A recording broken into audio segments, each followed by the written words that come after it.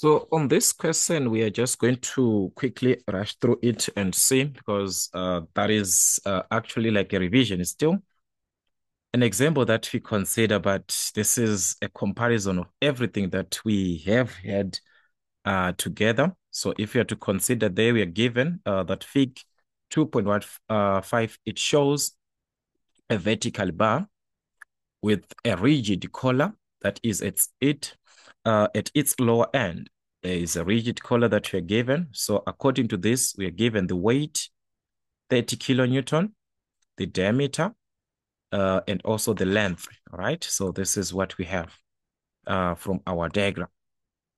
There we have got our diameter there, and also we are given that E is equal to what? 208 gigapascal.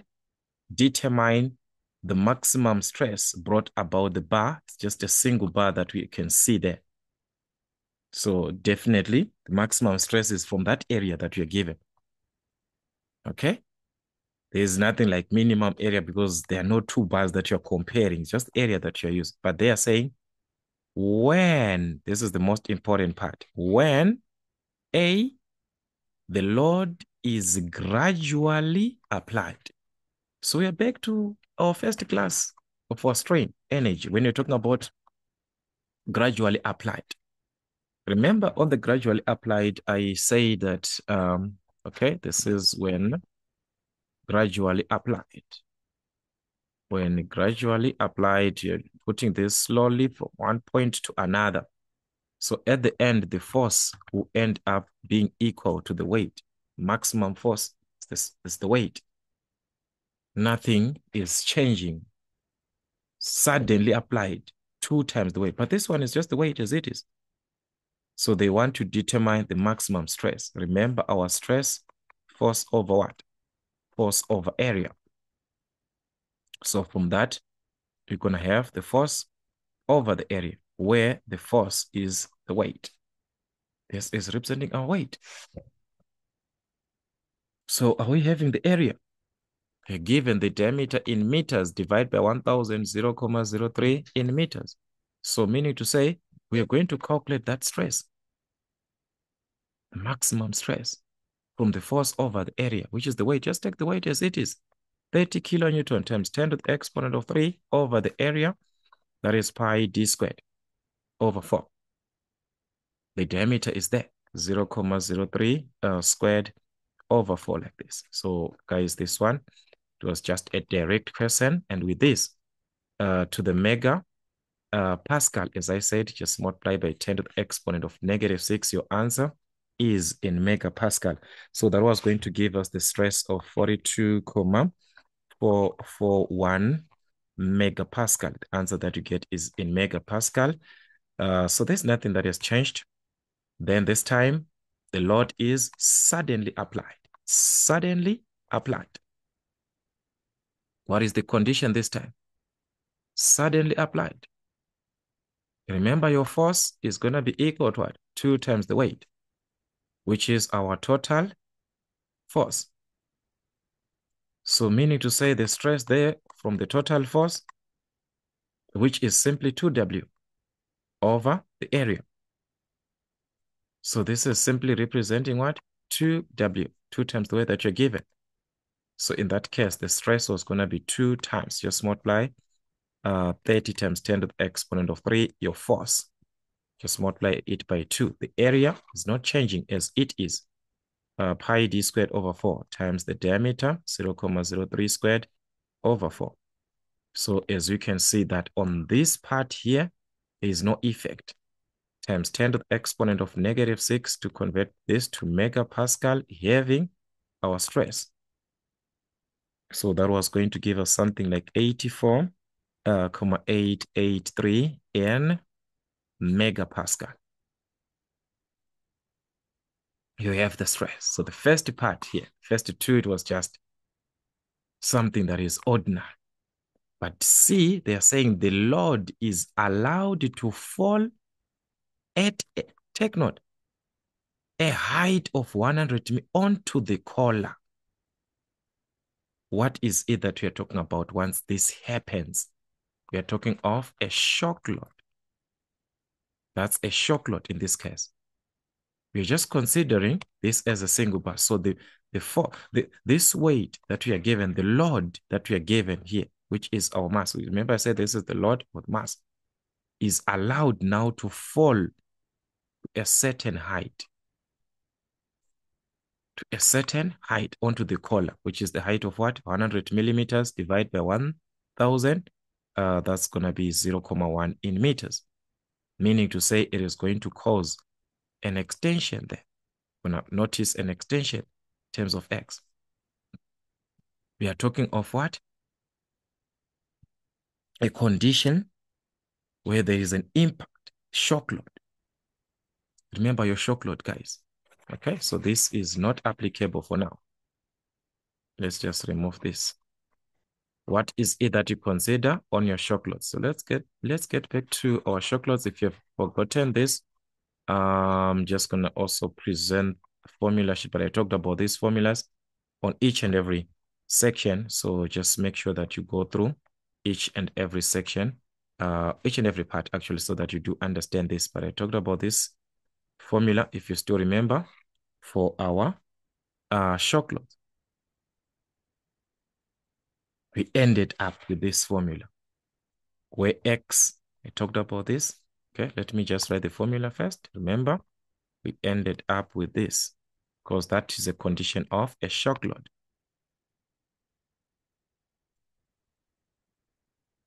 So it is still the same condition that you still need what? The stress, force over area. But the force, where are we going to have it?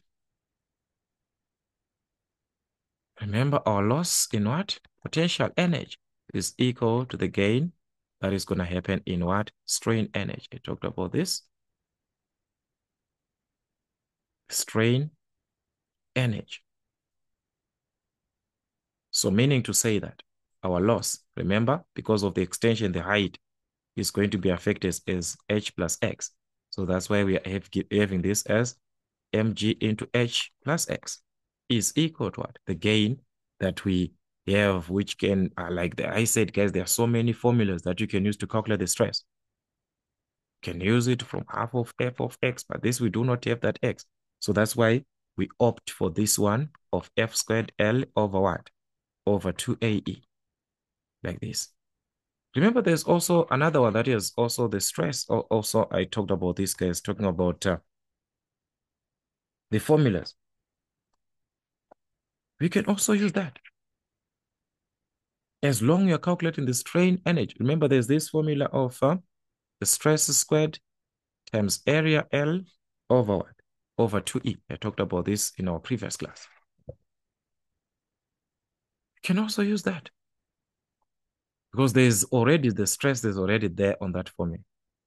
But let's use what we already, like what we are used to. We are used to this. Okay, let's find out. X. What is the substitute? Remember x, so it's going to be mg into h plus our x. What is equivalent x? Remember, that's FL over what? Over AE. Extension over our AE. So that is our extension. There we've got another force. This is equal to what? F squared L over what? 2AE. So like I said, we could have used that one where the stress was. So with time, guys, we're gonna also find time to talk about that. Remember, we still have time for revision. So let's substitute. Mg is the weight, mass times the gravitational acceleration. That is the weight that we are given originally here. Originally it was our weight, which was the one that we talked of, the suddenly, and that one for gradual applied. The mg, that is, they already calculated that. So that's 30 kilonewton. 30 times 10 to the exponent of 3 into h, the height, it has fallen 0.1. This is not the first time to work with this type of a formula. So we know that we are going to end up with F as the unknown. F is to be calculated here. So we're just going to remain with that F, but it's going to be multiplied to the length. Remember the length of the bar that you're given, they're 8 meters. That is what we have. So you're going to use the 8 meters there. That's 8 over what? area. Remember our area, this is from the diameter of 0,03. The pi d squared over 4 is not going to change. It's pi times 0,03 squared over 4 times E, which is our E we were given. We were given this here. E is what? 208 gigapascal. That's 208 times 10 to the exponent of 9. That is the gigapascal that you're given there. We have our what? First part of the loss in the potential energy equal to the gain. F squared, we do not have that. So meaning to say, we're going to have this as F squared times the length.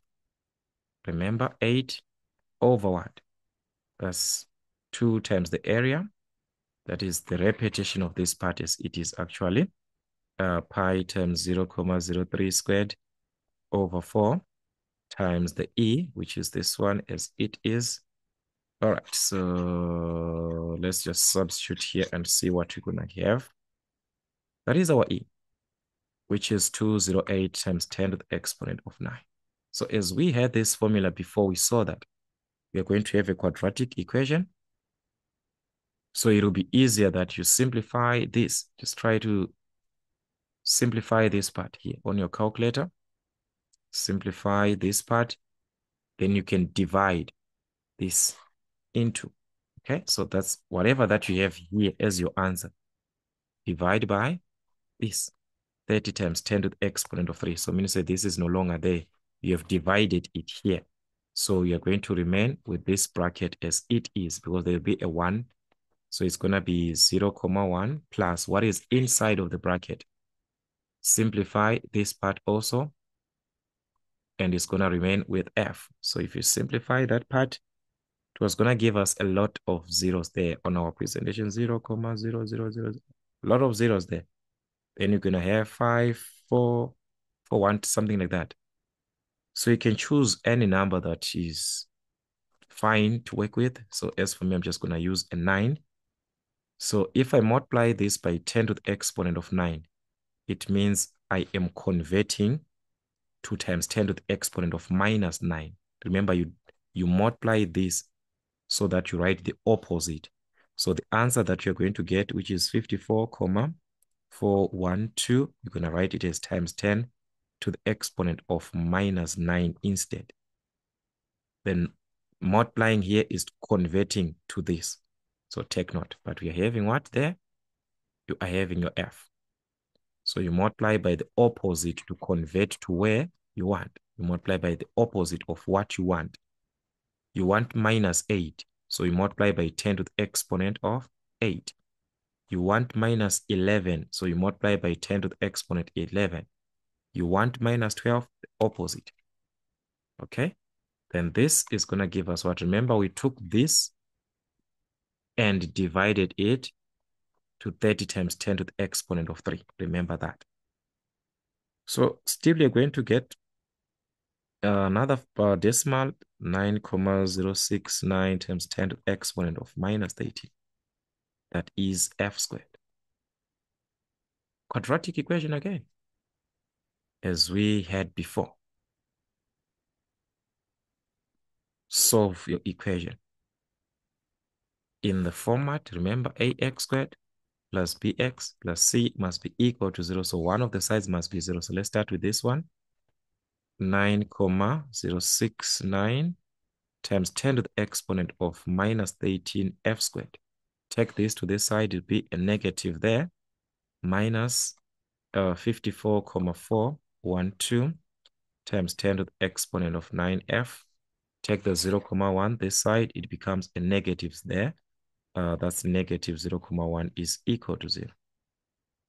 So we can use our quadratic formula, knowing that x is equal to what? Minus b plus or minus the square root of b squared minus 4ac everything over 2a. Our x is representing what? F. So this is your a, this is your b, and this is your c. So therefore, it means our f was going to be minus B. This is how you're going to display it on your calculator. Minus your B. This is how your calculator must be like. But take note, minus and minus is a positive. So there's no need for you to even write this way. But I just want you to see how it was going to be like. The B squared, take the B as it is. Again, that's negative 54, 412 times 10 to the exponent of negative 9 squared, like this. Minus 4AC. It's minus 4. Our A, this is 9, 0. Okay, that's 0.9069 times 10 to the exponent of negative 18. Just substitute, guys, these values as they are here. Just make a substitution. You'll see minus 0.1 as it is. So this whole part is over what? 2A. Everything that we are having is over 2A. What is our A? First term we are given. So this is 2 times our A, which is 9.069 times 10 to the exponent of negative 18. Starting with a positive, you get your answer there. So from the positive one, we were going to obtain this force is 341 4.0654. Okay. Or you get another one with a negative. Remember, I said you are going to take the positive answer in that case. So from the force which you are having as a positive, now we can calculate our stress. Remember, the major part is to have what? The stress. From this calculation of the force, we have this force, this force that we just calculated. All this, it is because we want to calculate the stress. So having the force and the area from the diameter that we are given of 0.03, we can calculate our stress. So therefore, our stress, like I said, from the positive answer, you're going to calculate your stress. So therefore, our stress, force over area, or force, just going to write as it is, guys. You can write whatever that you want there, just going to take as it is, 0.0654 over what? The area, pi d squared over 4. The diameter, that was 0.03 squared over 4, like that. So just going to substitute this, then as usual, times 10 to the exponent of negative 6, converting to the megapascal. That was going to give us the stress, which was going to be 512.126, something like that. In what? Megapascal.